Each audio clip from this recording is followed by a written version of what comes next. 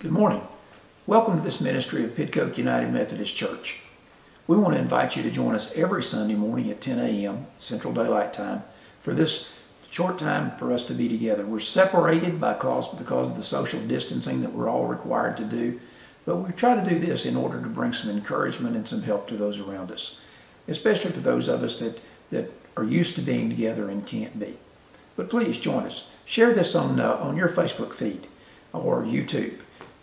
Like us on Facebook, follow us on YouTube, and help us to spread this word that we're trying to share with our community and with the world.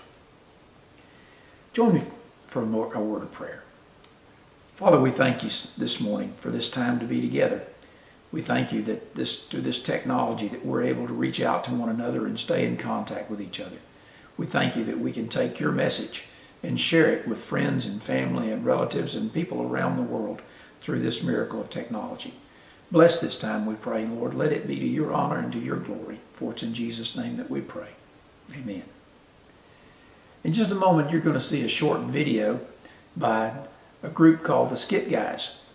The Skit Guys are two pastors who started many years ago doing videos that are able to assist in worship and in sharing the message of the gospel and encouraging Christians wherever they play. This morning you're going to be seeing a video about Thomas. Our Bible text this morning comes out of John chapter 20, where Thomas is one of the main characters. We all know him as Doubting Thomas. But what did that feel like from Thomas's viewpoint? Take just a couple of minutes and listen as we share with you this video called Thomas.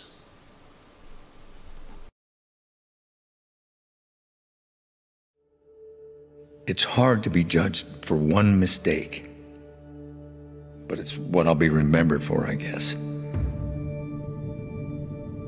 I wasn't always the doubter.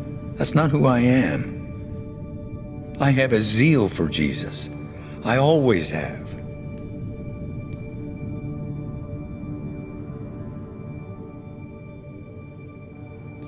When Lazarus died, no one wanted to return to Bethany with Jesus. The atmosphere there was volatile and dangerous. Jesus said he'd show us his glory. I assumed we'd all die there. Still, I'm the one who said, let's go. But then came this room. That night. At the time, none of us understood as we sat at that table. This is my body? This is my blood? He raised the dead. He cast out demons even. What could he possibly mean?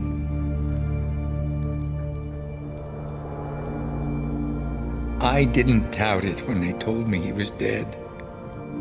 But how can you not doubt someone coming back to life? Some didn't doubt. But for me, it was harder. Maybe it was just that I didn't want to be disappointed. Many came after me who believed without seeing what I saw. Jesus called them blessed.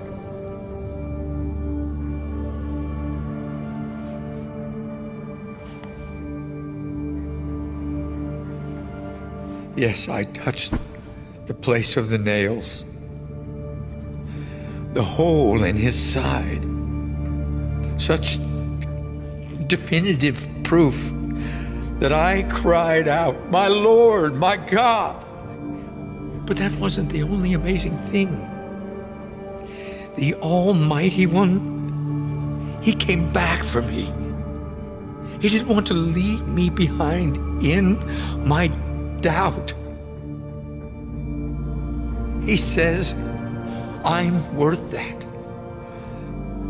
And I'll follow him anywhere for the rest of my life.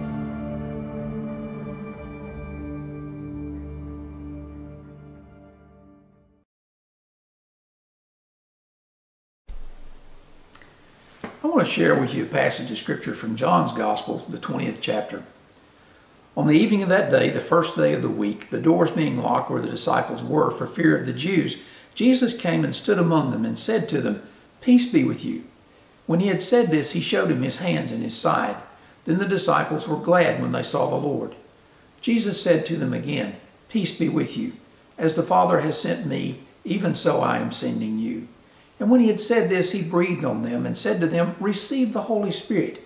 If you forgive the sins of any, they are forgiven. If you withhold forgiveness from any, it is withheld." Now Thomas, one of the 12, called the twin, was not with them when Jesus came. So the other disciples told him, "We have seen the Lord." But he said to them, "Unless I see in his hands the mark of the nails, and put my finger into the mark of the nails, and place my hand into his side, I will never believe." 8 days later, his disciples were inside again, and Thomas was with them. Although the doors were locked, Jesus came and stood among them and said, "Peace be with you." Then he said to Thomas, "Put your finger here and see my hands, and put out your hand and place it in my side. Do not disbelieve, but believe." Thomas answered him, "My Lord and my God." Jesus said to him, "Have you believed because you have seen me? Blessed are those who have not seen and yet have believed."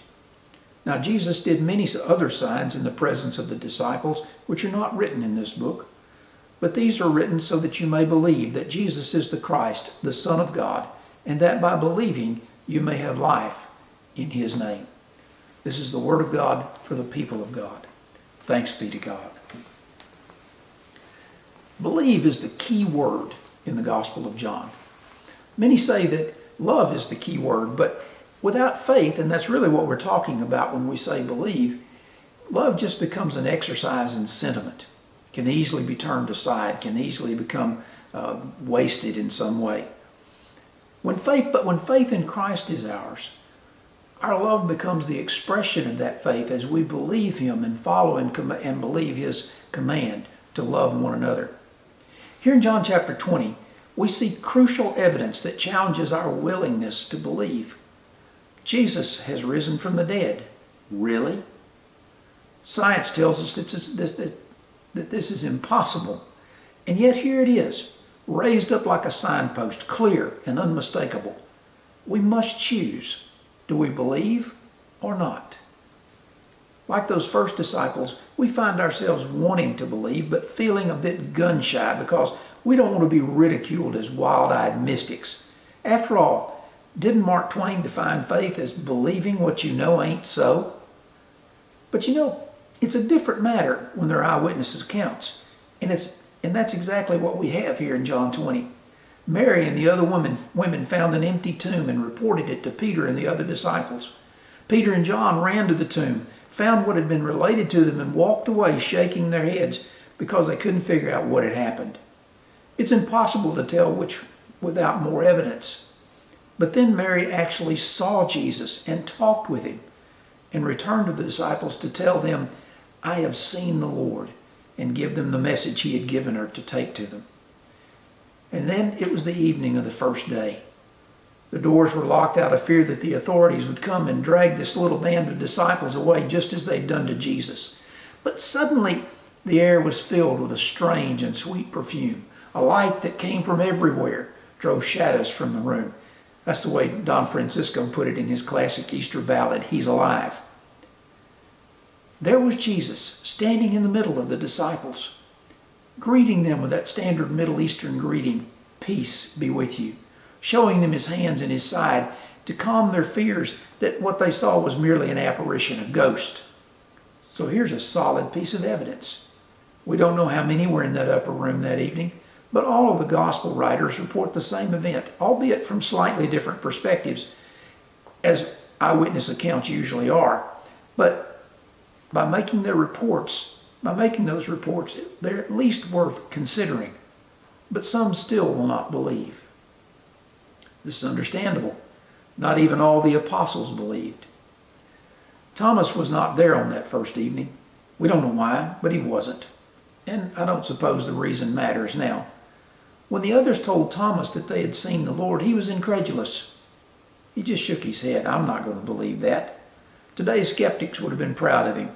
Not willing to accept the accounts of the other disciples, he would insist that except he put his fingers into the nail scars, thrust his hand into Jesus' side, that he wouldn't believe that he'd appeared to the other disciples. Maybe he thought their testimony was a product of mass hysterical hallucination, as some call it. In God we trust, all others bring data would have been a good motto for Thomas. But Jesus was out to make believers of all of those who'd walked with him. He would give them all the proof they needed. Now, 8 days later, Jesus once again crashed the disciples' party and stood among them with the greeting again, "Peace be with you." He calmed the others and then turned his attention to Thomas alone. "Here are my hands, Thomas. See the places where the nails were driven through? Touch these wounds if you'd like. Here's my side. Put your hand into the place where the spear was thrust in and where blood and water ran out, proving that I was indeed dead. And now, Thomas, drop this insistence on physical proof. You have it now, so believe." Thomas' confession, "My Lord and my God," should speak volumes to all of us. Faced with incontrovertible evidence, Thomas relented of his skepticism and put his trust in the impossible, for he had seen the impossible. It's popular these days to talk about teachable moments. Well, this is one of those. "You have believed because you've seen, Thomas," Jesus said. And then, as Dr. G. Campbell Morgan, one of the most eloquent Bible expositionists I've ever heard, said, "There fell from his lips his last beatitude." This blessing is one we can claim today as successors to those first disciples who believed. "Blessed are those who have not seen and yet have believed," Jesus said. Campbell's exposition of this moment has gripped me since the first time I read it almost 4 decades ago. The eyes of the risen Christ were turned from Thomas and the group, and looking down the running ages, he saw the host of those who should believe in him, never having seen him, and his last beatitude came from the ages for all the sacramental host that make up the church of God. We've not seen his hands or his side. We've not heard the sound of his voice giving the blessing of peace to calm our fears. We've not physically felt the stir of his breath as he breathes upon us and blesses us with the wind of the Holy Spirit.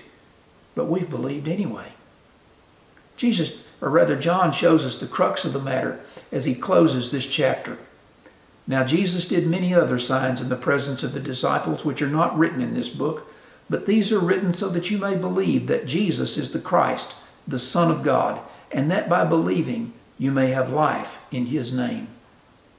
This is the clarion call that beckons to us who believe by merit of the evidence that's presented. We can't demand more, for that's all there is. We cannot demand other proofs, for no other proofs are given. Matthew Henry, the 17th century commentator, wrote of these verses, "We need not ask why they were not all written, or why not more than these, or other than these. Had this history been a mere human composition, it had been swelled with multitudes of depositions and affidavits to prove the contested truth of Christ's resurrection. But, being a divine history, the penmen write with a noble security, sufficient to convince all those who are willing to be taught, and to condemn those that were obstinate in their unbelief. And if this satisfy not, more would not." Our faith doesn't eliminate questions or doubts. To believe is to acknowledge that there are unanswered questions, facts that cannot be proved to those who demand more and different evidence.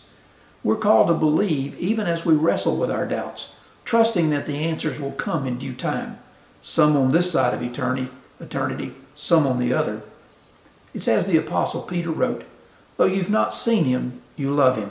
Though you do not now see him, you believe in him, and rejoice with joy that is inexpressible and filled with glory, obtaining the outcome of our faith, the salvation of our souls." Are you among those who believed because of these things? If you're not, you can be this morning. Simply put your trust in what is written and believe. If you're a believer, you can take this same message to those who believe if they only hear it, who will believe if they only hear it for themselves, from someone who truly believes the message themselves. I want to thank you for being with us this morning. Now let's pray. Lord, thank you Thank you for the truth that we find in your word. Thank you that we can believe, being able to see the Bible as trustworthy, knowing through the testimony of the Holy Spirit that these things are written by your hand and given to us so that we may believe. Father, may we share that faith with others, and may others come to know you, even though they, just like us, they've not seen you, yet they know that what they've heard about you is true and that they can trust you and follow you. This we pray in Jesus' holy name. Amen. Now stay with us for just a minute longer as I share another short video with you.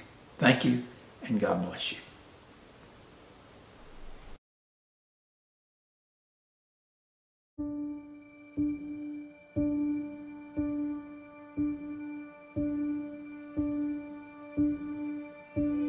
Living with uncertainty can take its toll.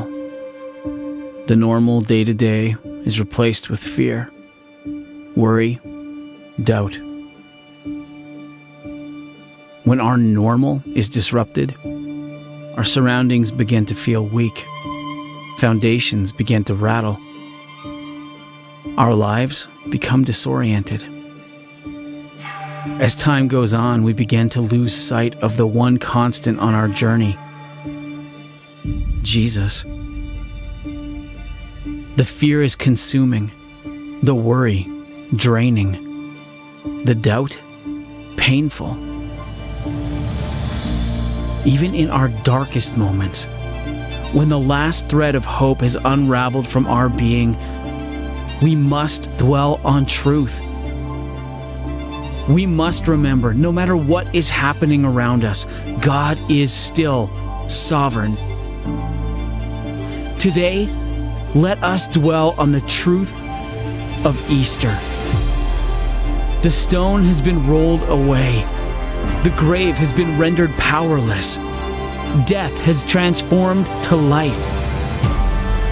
In our fear, He is still risen. In our worry, He is still victorious. In our doubt, He is still alive. When everything seems hopeless, the hope of Easter remains.